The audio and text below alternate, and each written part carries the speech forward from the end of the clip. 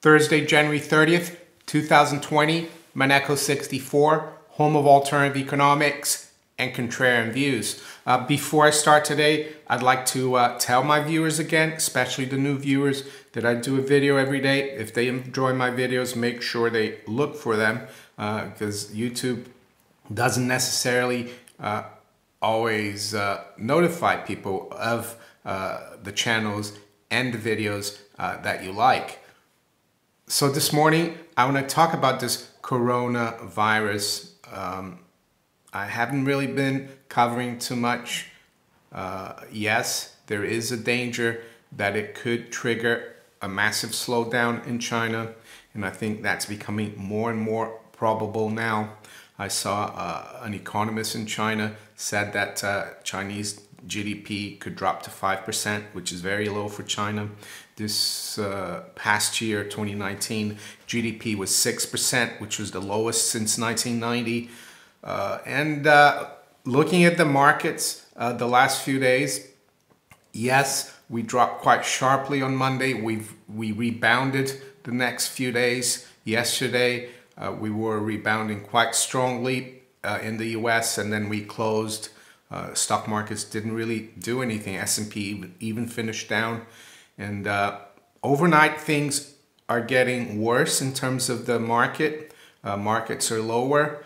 So I think this coronavirus could be the proverbial snowflake that starts the avalanche. And what does that mean? Well, that means that our current financial monetary system is so overburdened by debt, leverage, that any little thing could bring it down like a house of cards or an avalanche. Jim Rickards used that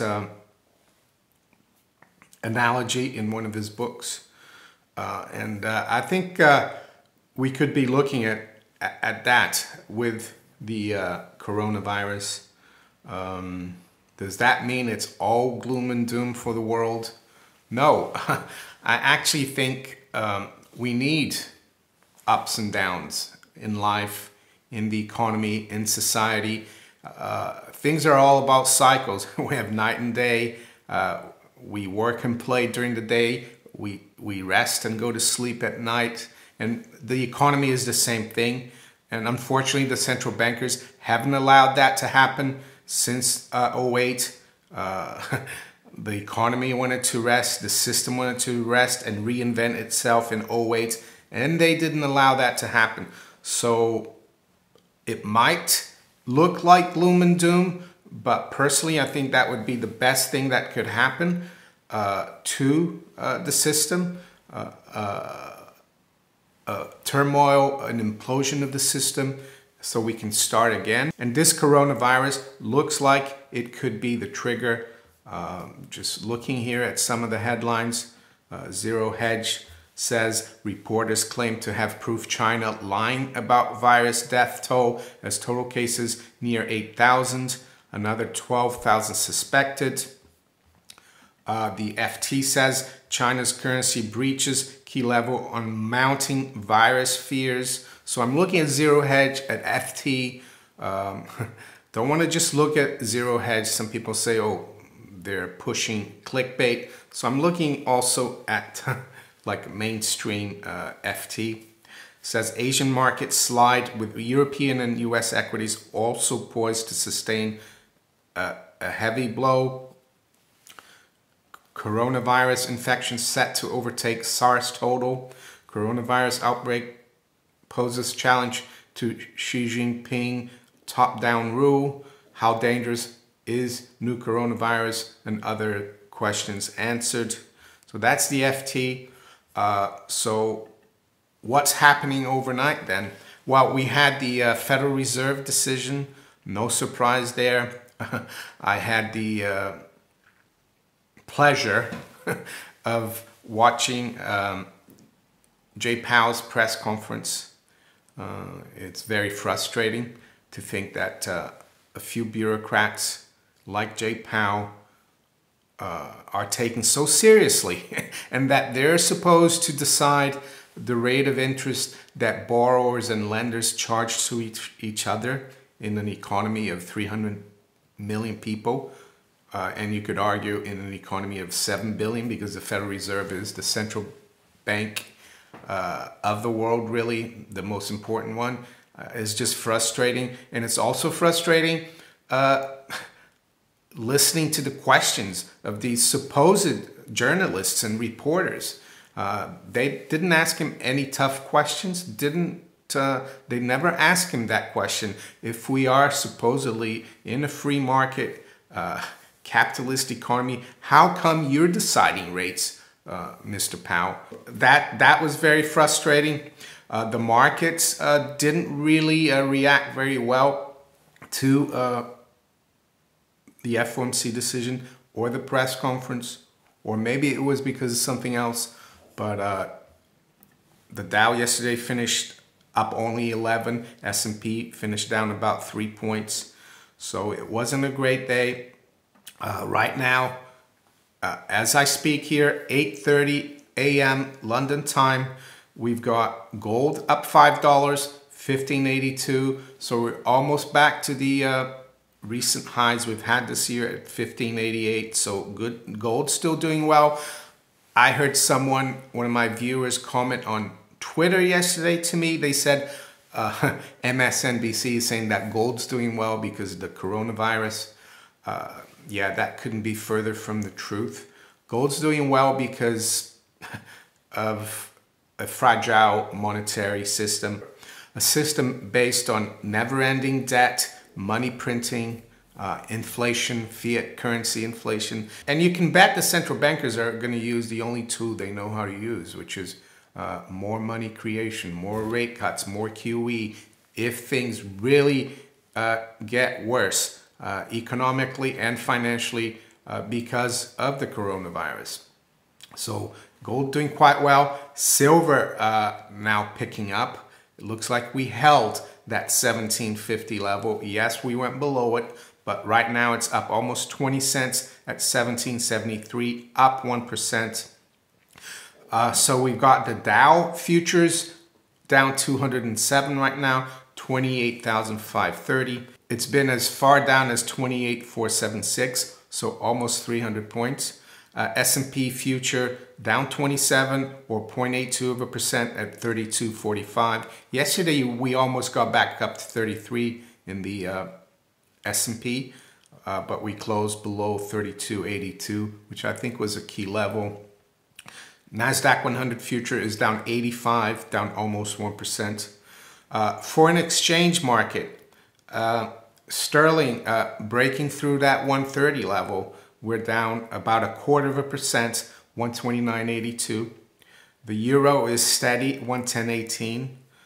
The dollar's down 0.2% against the Japanese yen. The Chinese yuan continues to weaken. The dollar did rally just above 7 overnight. Right now it's at 6.9960. Crude oil continuing to suffer here. Slower economic growth around the world means less demand for energy and oil. I saw OPEC is already talking about meeting to try to counter this move because of fears of the coronavirus. WTI is down 1.6 at 52.50. Brent is down 1 3/4% at 57.93. And the bond market, as I said earlier in the week or a few days ago, I made a video talking about how it's re-inverting again. And the key part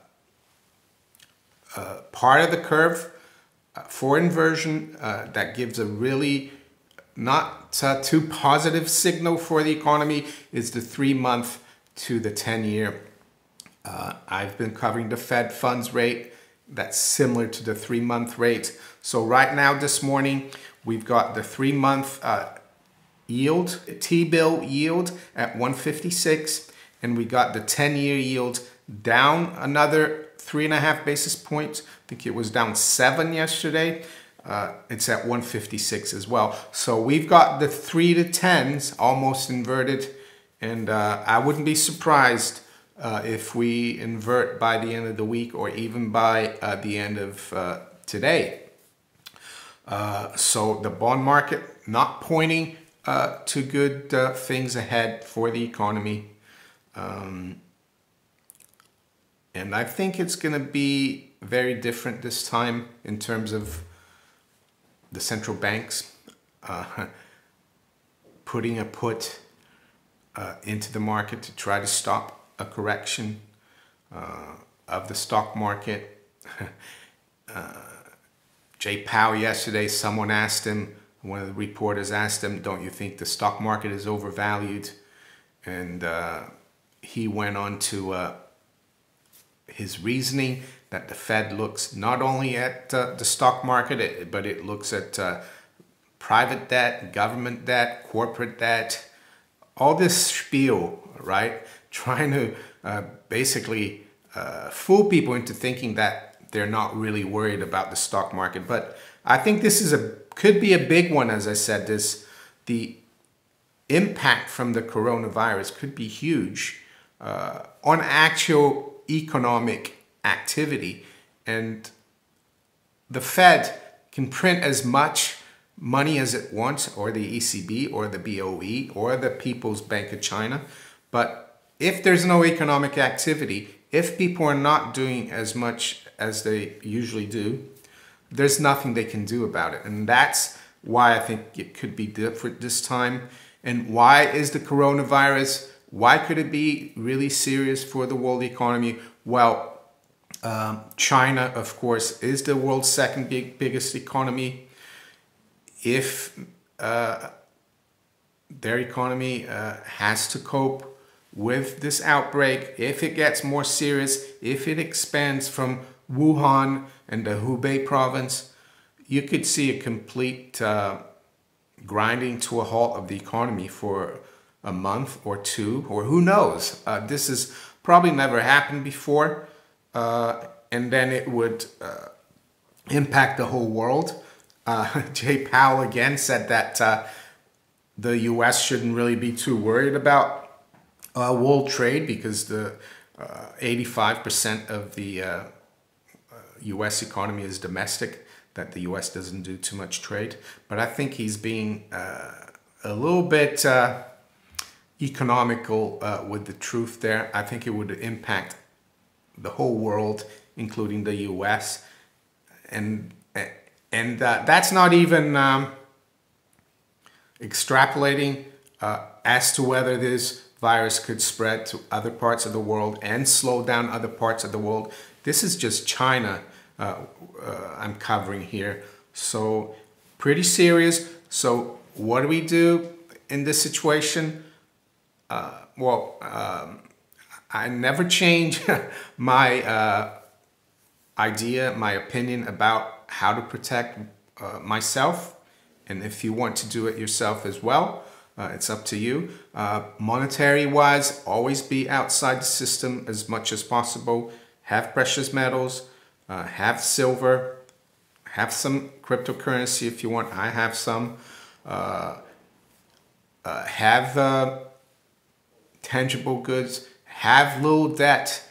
Don't depend on the bankers. Yes, and live within your means as well. Live within your means. Be healthy. You need to be healthy. The less healthy you are, the more susceptible to getting ill you are. So I'm not going to get too much into that. I'm not a doctor or anything like that, but it's just common sense. It's not all gloom and doom. I grew up in Brazil. Brazil has had several currencies in the last 50 years, and it wasn't the end of the world. I think people who try to sell gloom and doom too much don't do people a service. If anything, it could provide opportunities for people, and it could help the long-term picture of our economies, of our financial system, of our monetary system. Ideally, of course, we want to see central banks go the way of the dinosaur. We've had central banks for almost 350 years. I think it's about time they went into, they became extinct, basically. Anyway, if you enjoyed this video, make sure you hit the like button. Think about subscribing to the channel if you haven't yet. Please share this video far and wide. Hit the little notification bell above as well to be notified of all my new videos. And you can also follow me on Twitter, BitChute, Facebook, Steemit, and DTube. I wish you all a great day. Take care. Bye.